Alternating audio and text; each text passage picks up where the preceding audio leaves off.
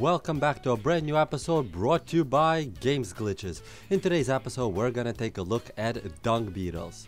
And of course, on how you can obtain yourself one of these wonderful poop collectors.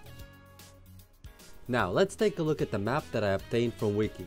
As you can see here, this map has locations of all the caves. I'm currently located at the southern cave, which is 68.3, 56.1. You could easily see this if you would get yourself a GPS with coordinates. You will have no problem finding this cave.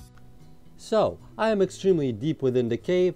So far that I have managed to finally find myself some bugs. First thing that you need to know about these beetles is the fact that they are tamed passively, meaning that you cannot use a tranq rifle on them, tranquilize them, and then just feed them. What you need to do is, well, follow them around. Now, let's get on with the taming. First, you would need to put the meat into, of course, the 0 slot. You would need to preferably crouch like this so. This allowed me to get closer to some insects like dung beetles and other dinos without them noticing me. Personal experience, maybe it doesn't work as well for you as it did for me, but this is just again a recommendation. Once of course you position yourself quietly behind the dino, you would see that a feed raw meat to tame would appear. Now, you would of course click E.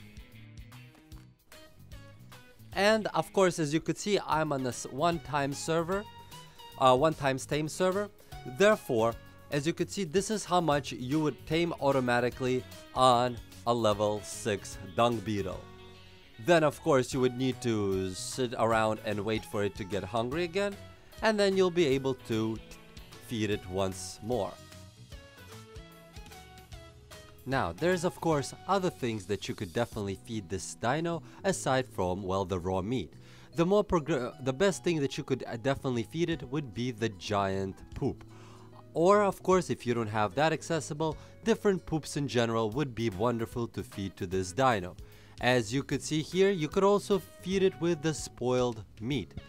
Let's take a look. As you could see, its taming progress, while it's going down, it's well quite insignificant at this point. Of course, I waited a moment, so we'll have a fresh tame from very start so you could see exactly how much it increases by. So we're going to feed it one spoiled meat, which actually makes a jump, as you could see, quite significant. A lot more, several 10 to 20 times more than you would get from, of course, feeding it raw meat. Now, of course, we're going to try to feed the most favorite thing to the dung beetle, a giant poop. Whoa! As you could see, the jump from the giant poops is quite significant. Honestly, after testing all the different sizes of poop, the giant poop turned out to be the best. After, of course, you tamed yourself a Mr. Poop, it's time for you to experiment with your poop gatherer. Look at him, look at him, look at him. Oh, I could imagine him on some crazy servers with wonderful different colors, you know, whole different color scheme that doesn't exist in the, you know, the classical client. They would look like goddamn Skittles all over the place. Paint them different colors and shit, red, green, and blue and stuff. You know, you got yourself a fucking rainbow. Taste the rainbow. Just in case, I'm also going to throw in this informational chart for you that I have obtained from Wiki that approximates on a one-time server how long and how much of something you would need to tame a different sets and levels of dung beetles. As you could see here, it gives you an approximation of how much poop you would need to have with you to tame a particular level and the size of the poop that you would require.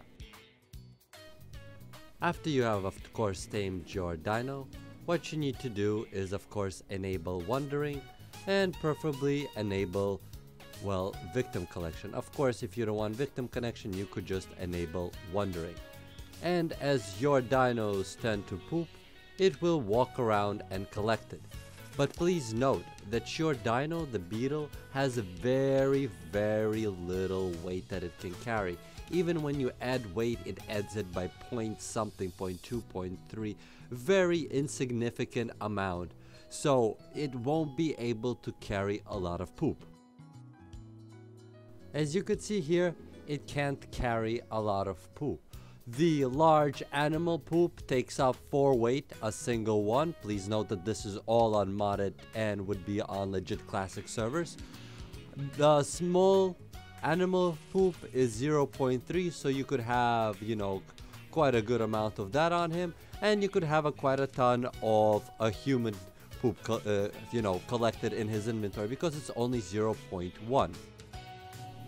So if your beetle is not collecting poop, he could be either full or his wandering might be disabled, or there could be other problems with the server or the game and so on.